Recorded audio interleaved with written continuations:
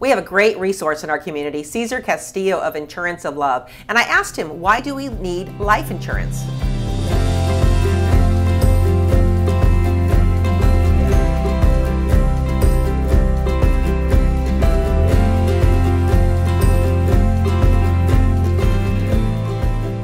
Hi everyone, I'm here with Cesar Castillo with Insurance of Love.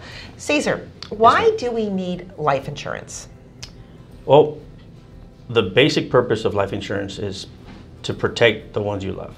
A lot of people think that it's for ourselves, which in some cases it is.